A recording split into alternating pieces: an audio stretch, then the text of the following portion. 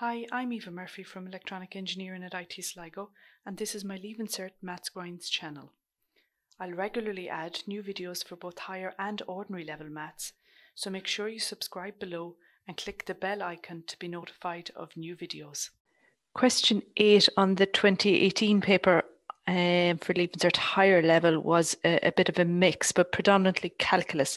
The graph of the symmetric function f of x is equal to 1 over root 2 pi e to the minus a half x squared is shown below. A. Find the coordinates of A, the point where the graph intersects the y-axis. Give your answer in terms of pi. So find the coordinates of A where the point intersects the y-axis. Okay, so at the y-axis, your x coordinate is always 0. Okay, any coordinate up along here, 1, 2, 3, its coordinates are 0, 1, 0, 2, 0, 3. So that's what I mean by x is 0. The x coordinate of any point on the y-axis is 0. Okay. So therefore, to find out where it intersects the y-axis, if you let x be 0 in your function or your equation, you will find the corresponding y value, which will be where it intersects the y-axis. So we know that f of x, which is y, is equal to 1 over root 2 pi e to the minus a half x squared. Sub in 0 for x. So at x is equal to 0, I have 1 over root 2 pi e to the minus a half 0 squared. And that'll end up being e to the power of 0. And anything to the power of 0 is 1. Not 0 as you might think, but 1. So I'm getting 1 over root 2 pi for that. And it said to leave your answer in terms of pi. So that's my y coordinate, okay? So where does it touch the y-axis? Where does it cross the y-axis? X, comma, y. Okay, so that looks like that point A, they're calling it. Okay, so that's how you do that. And that theory works in reverse. If you have to find out where something intersects the x-axis, let that be a line, a function, a circle, it doesn't matter. At the x-axis, the y-coordinate is always 0. Okay, part B, the coordinates of B, which is here, is minus 1. So minus 1, 1 over 2 pi e. Root 2 pi e. Find the area of the shaded rectangle in the diagram above. So area of a rectangle is length by width. Okay, give your answer correct. Okay, so the length of that, well, if that's 0 and that's minus 1, and this is symmetrical, so B is a reflection of C, or C is a reflection of B, that means that that must be plus 1. So I would say that the length of my rectangle is 2, minus 1 to 1. And then the height is, well, it's how high we came up on the y-axis. So it's 1 over square root of 2 pi e. And if I put that into my calculator, give your answer correct to 3 decimal places. So we are giving this one as a decimal, root 2. Use the pi symbol on your calculator, use the e symbol on your calculator, because then you won't have rounding errors. So I'm getting 0.4839 for that, 3 decimal places, 0.484. I don't know what units it is, so units squared. Okay, your pi button is down the bottom behind the by 10x. And on the ClassWiz calculator, the E button is on the same button. It's just in red, so you would have to hit the alpha button, and it's the same on the other Casio. Okay. So that's part A and part B. Part C then was when we started to move into calculus. Use calculus to show that f of x is decreasing at C. Okay, So the theory here is if a function is decreasing,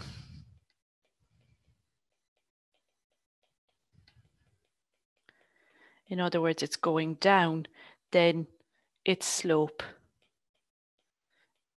is 0. Okay, so using calculus is slope. Okay, it is the rate of change. So if I differentiate it, I will have an equation for slope. If I concentrate on that point C, which is where x is 1, I sub that in, that x value, then I will get a slope at that particular point. So I'll get the slope of a tiny bit of that curve just at that point. Okay, so my function was f of x is equal to 1 over 2 pi e to the minus a half x squared. Ooh, okay. Right. So f of x is equal to 1 over root 2 pi. Okay, so that's a constant. That doesn't bother me too much. I'm differentiating with respect to x, okay? So there's no x value in that. That's just a number, albeit a strange looking number. It is just a number. Okay, so that doesn't bother me. That's the same as 2x, for example. It's just a constant. Now, e is a function, and it's got an x in the power, okay? So this is a chain because there's a function in x inside the e function, okay? So I'm going to let u equal to minus a half x squared so that I can differentiate that inner function just off here to the side. So take down the power, reduce the power by 1. So minus a half by 2 is minus 1. So I'm getting minus x for that. Okay, so f dash of x then is equal to, I just carry along my 1 over root 2 pi, just like I did the constant that was here. I just carried it down with me. My e function, e to the power of anything, differentiates to e to the power of anything. Okay, where am I getting that?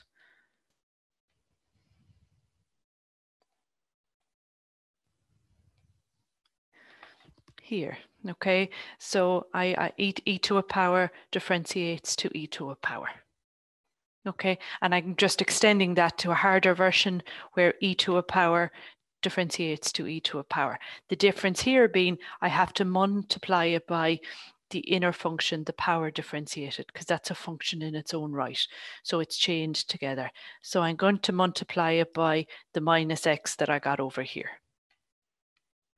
Okay, so we could move it around. We could write it any way we want. We could go minus 1 over root 2 pi x e to the minus a half of x squared, or we could leave it like that.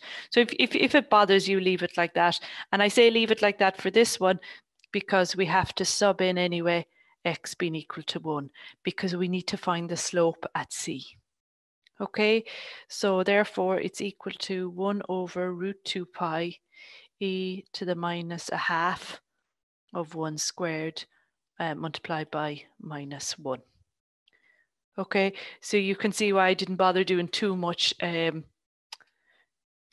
tidying up of that because I knew I was just going to put it into the calculator afterwards. Okay, the e function I'm going to use this time is over on the very right. It's behind the ln button. So if you look at that one, it's got a flashing box beside the e, which allows you to put in a power. Okay, it's different to the e button we used the last time. So it's e to the power of a half really multiplied by minus 1. And I'm getting minus 0.24197 for that. Okay, and that's grand and well, but the value means nothing to me. What means something to me in this question is the sign. Okay, because that minus sign tells me I have a negative slope. Okay, which we do, we can see it's a negative slope, but it tells me that when I look at the slope of that function at x is equal to 1, the original function was decreasing. Okay, because f dash x refers to the original function, not to the slope. Okay, so I hope that makes sense. It takes a few questions for that concept to seep into the brain. But once you get it, it's an okay question. So to conclude, at x is equal to 1, slope, which is f dash of x, is negative. Therefore, f of x, the original function, is decreasing at that point. Okay, and that point C for this one. Okay, so you could see this, and in previous questions that we've done, that whole concept of functions increasing and decreasing, and you having to prove it by calculus, comes up quite a bit. Okay, and then this one, we have seen points of inflection before. So the graph of the symmetric function is that again. Part D showed that the graph of f of x has a point of inflection at B. Okay, and if we write the theory up here, dy dx equals to 0 to find our turning points. And our turning points are max, min, and points of inflection, POI. Okay, then use d2y dx squared to find the nature of the turning point.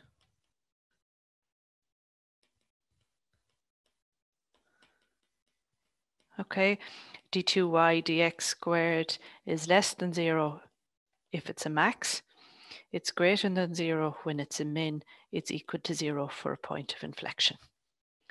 Okay, and you always test at the x values that you find for your turning points, but I'll be doing that one, this one. Okay, show that the graph of x has a point of inflection at B. Okay, so the first thing I need to do is to let dy dx equal 0 to find those turning points. Now, we have dy dx, we found it in the last question.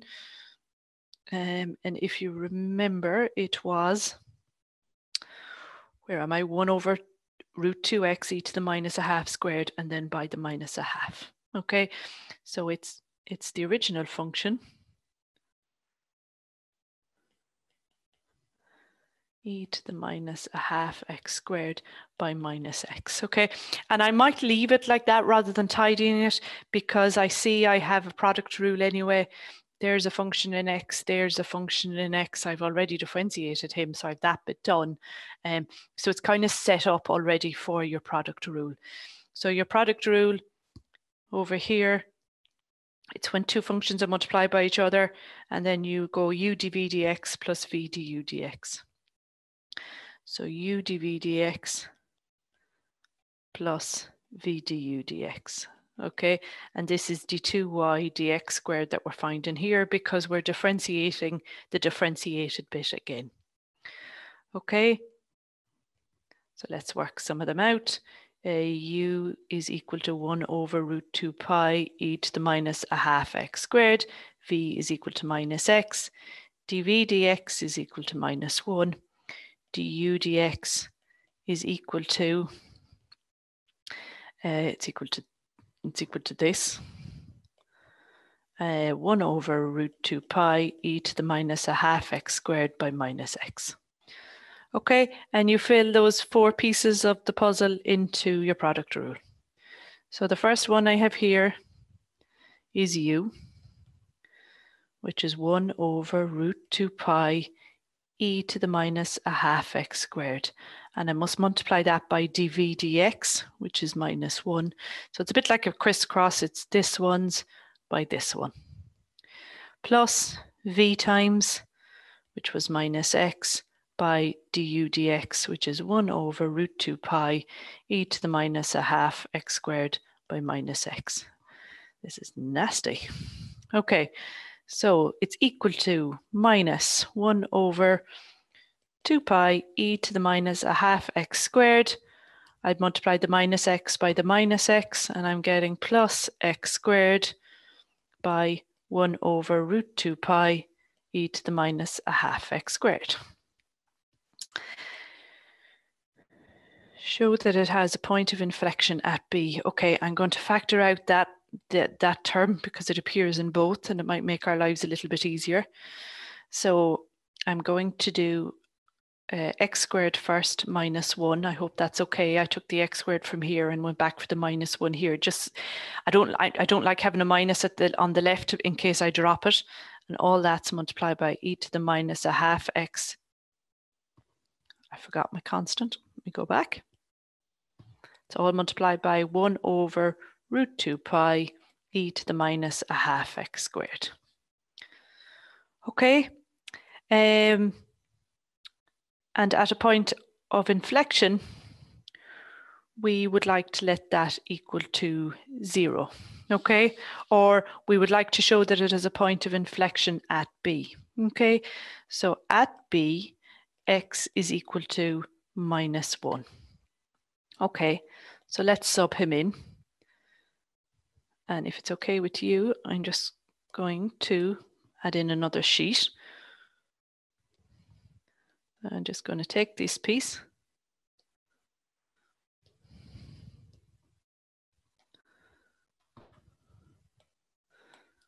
So that I'm not squishing it up.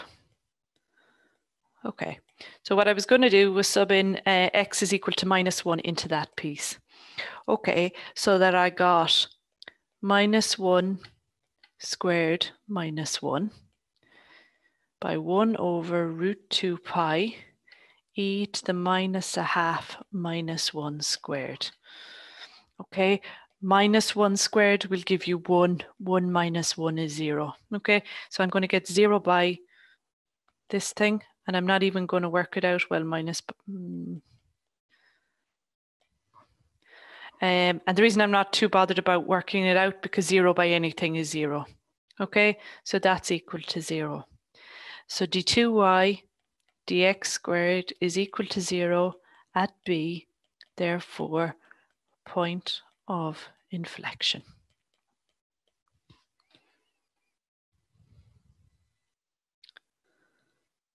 Okay,